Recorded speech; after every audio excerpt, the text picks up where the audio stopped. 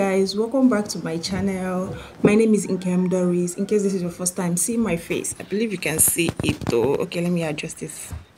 Let me adjust my camera some. Okay, my name is Doris, YouTube blogger, YouTube content creator, living here in Enugu, Nigeria. It's been quite a long time. A big shout out to all my Ghanaian friends and family, and a big shout out to all my Nigerian friends and family. It's been long. It's been long. I've been busy and trying to fix a whole lot of things offline. So a quick one, guys. I'm rushing out to work and I decided to make this video. A quick one, guys. I made mention of the day I discussed about the schooling system, education system in Nigeria. So guys, as I was saying, the day I talked about Nigeria and Ghanaian schooling system, education system, a whole lot of people, because I brought in a guest that talked about Ghana, and personally I know of Nigeria.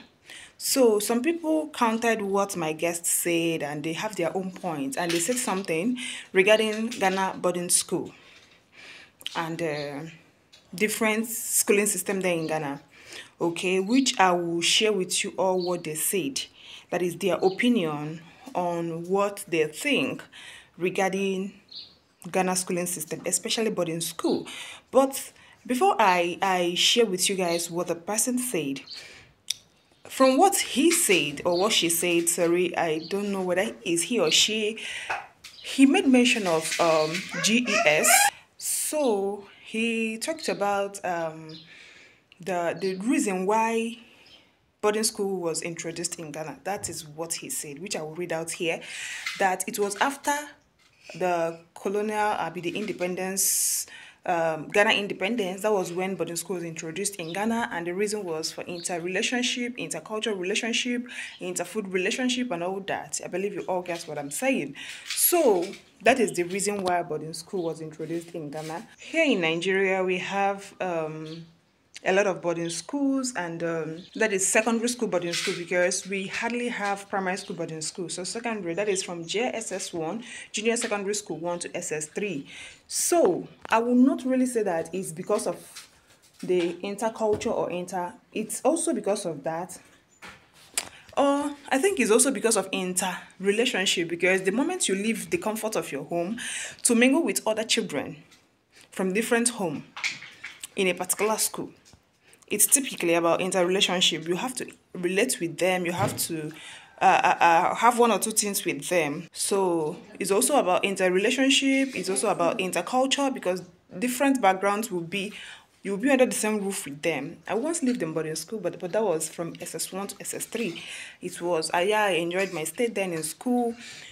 There are some people that will tell you no, that they cannot accept their wards to be in boarding school, that they don't like it, that the experience they had during the years is not what allowing their own wards or their own children to be in boarding school. But I think all those things are different perspectives and opinion, which I won't say that theirs is not valid. Everyone with his or her own choice. Okay, so let me just show you what this person said as we talk more on that later. All right, these are the comments. This person says, Ghanaian boarding school system was introduced during the colonial time, coming into our fight for independence. Then later, after independence, it was introduced all across the country with the purpose of student interrelationship, learning different languages, food, and different cultures among students. Today, the Ghana Education Service, that is GES, has what it's called computer placement system, which does the school placement for the basic school graduates who are going to senior high school. So it gives opportunity to people to learn different things and are able to adapt and to relate and understand ourselves.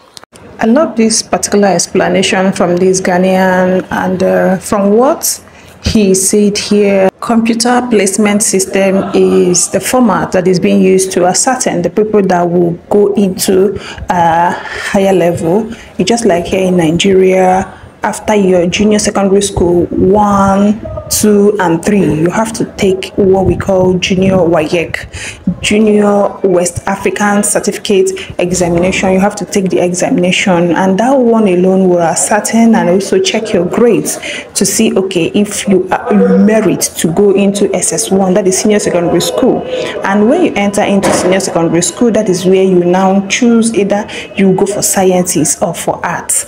Okay, so all I say here is a similarities, like, come on, there are things that are common between Ghana and Nigeria if you check the education system. But I think from what this person said, that they use computer placements in theirs.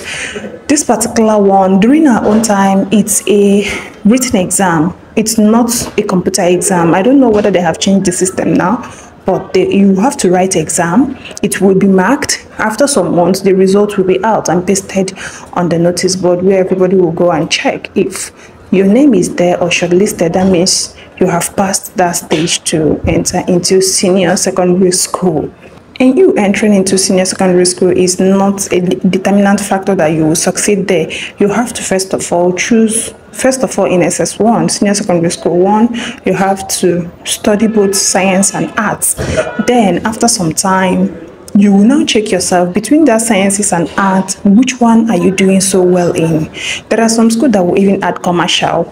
You check the 3. If you're good in arts, if you're good in sciences, or even commercial, then come SS2, that is the second year in senior secondary school, you will be assigned a class. Everybody will go to his or her class where he or she falls in. There and then you will now focus on that particular area that you feel like you are doing well. If it's science, it's fine. If it's arts, it's fine. So, no wala. The essence of art and science students coming together in a class is for you to know the angle you will go into. Like, you must have tested arts subjects and science subjects. With that, you will know the one that you will do better in. If it's sciences, then you get ready and make up your mind. If it's arts, you get ready and make up your mind. I think it's a very, very crucial point. But the funny part of it is that there are some schools called science schools. There is nothing like coming into SS1, then you have to now choose.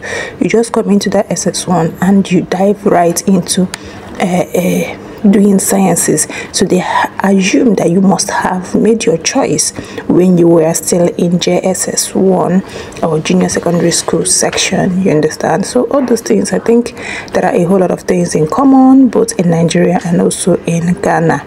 Share in your thoughts and your views in the comment section, and see you guys in my next video. Bye.